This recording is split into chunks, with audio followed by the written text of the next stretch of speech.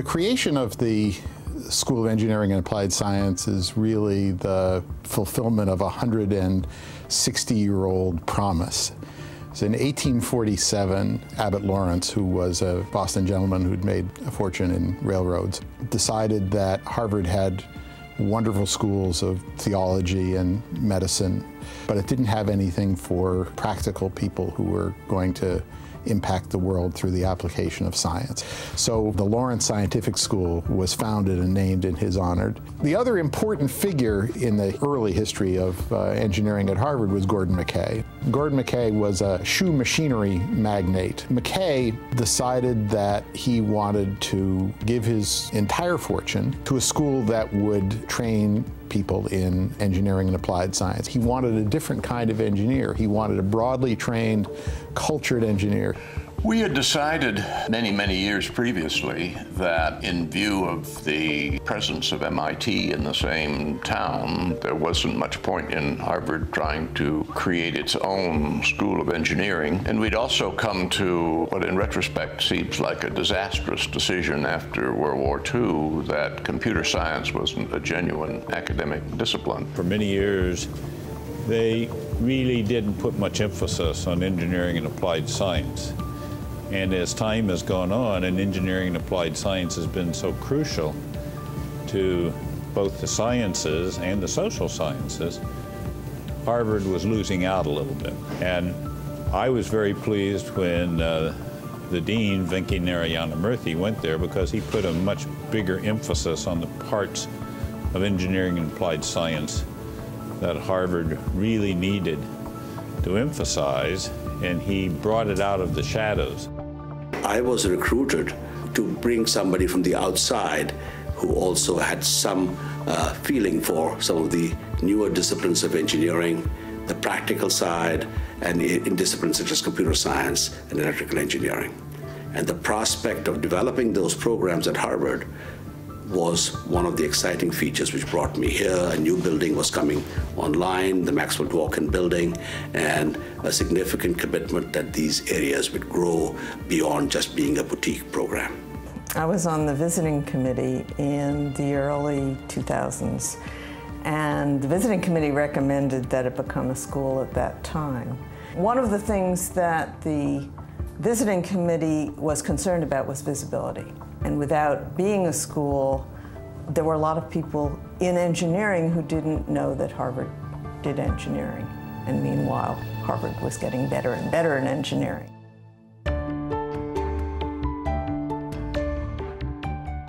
Harvard's engineering school is carrying on a great tradition of technological work.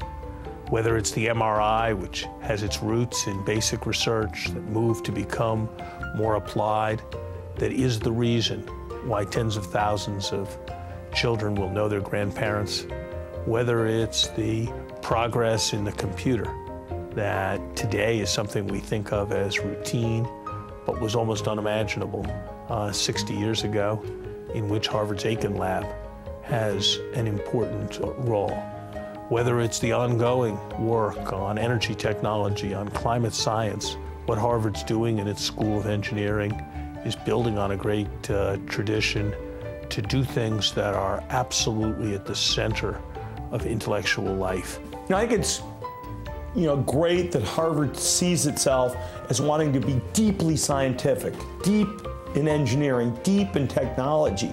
And yet because there's a general flavor at Harvard of having people have kind of a more broad and rounded experience, I think that drives kind of an interdisciplinary thinking. It's a very collaborative organization. There are no departments in engineering at Harvard.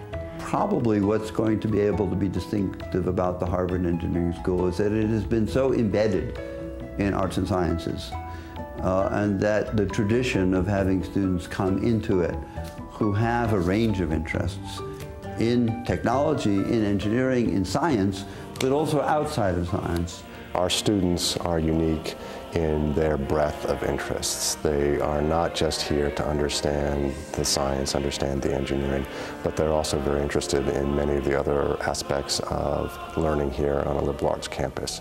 So I think Venki's notion of the Renaissance engineer is key to what technology's place is within our society and what our responsibilities are as universities to human good and human knowledge.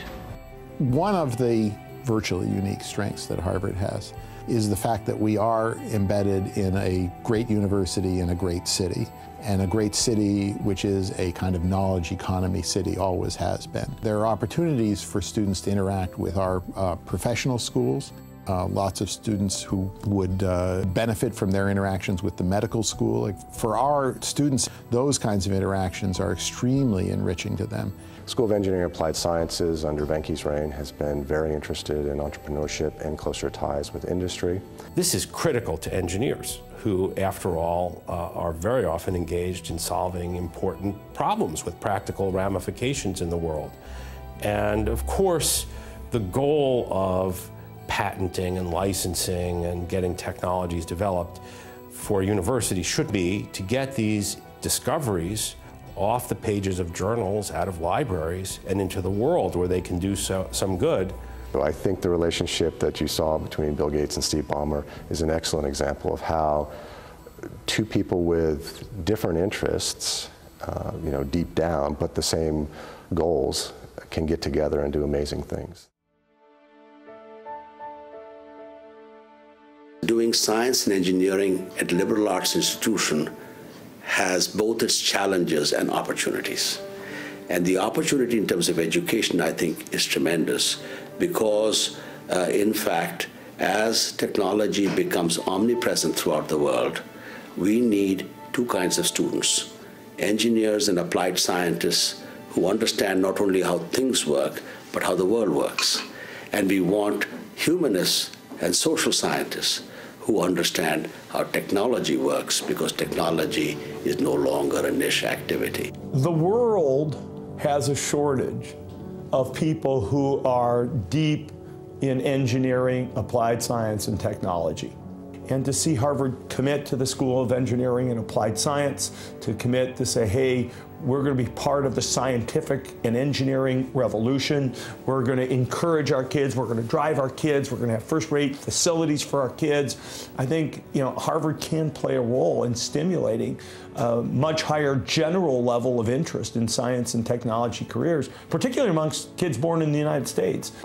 One of the things that we can do at Harvard from within the School of Engineering and Applied Sciences is have a real impact on all of those Harvard undergraduates who are going to be corporate leaders, government leaders, who are going to be making and affecting public policy. To study technology in an environment where you reach beyond the simple implications or complicated implications of the technology itself into the even more complex social and political and ethical questions is, I think, essential to our advance as a human race. We can go from wonderful advances in science and take those advances in science, understand what's important in society, how can we turn those advances into ways to improve the human condition. University cultures, when they think about science, and frankly they think about science too little, tend to think about theory. They tend to venerate Einstein. They don't tend to venerate Edison. They tend to think about problems in the abstract rather than problems in the concrete. If you go back through the great scientists, whether it's Newton or Galileo, they drew much of their inspiration from practical problems that had to be solved if society was to progress. We've had a lot of success at Harvard already in bringing people together. If you have the goal of applying what we know about stem cells to curing human diseases, we're going to need a whole new kind of bioengineer, somebody who can put cells back in the body, perhaps in an artificial tissue or organ, perhaps in a way that will protect those cells from the immune response. These are very interesting and important multidisciplinary problems, and they bring together not only different disciplines, but different schools. The Harvard Hospital is one of our great strengths. And what they also do is they show you that there's no bright line between basic science and applied science.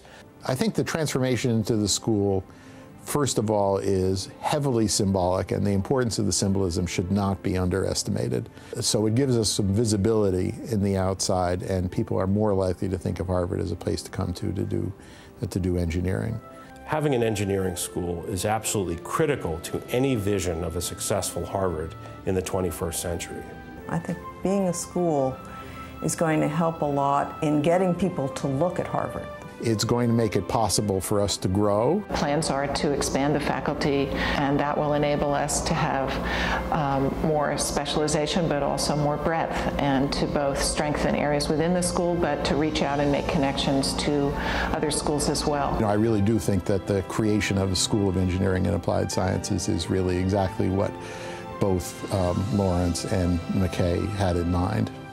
And I would say in 10 to 15 years, nobody hopefully will ever ask the question, does Harvard do engineering? Does Harvard do applied science? That they will realize that these are so important for the future of Harvard and for academic disciplines in general that this will become an accepted fact.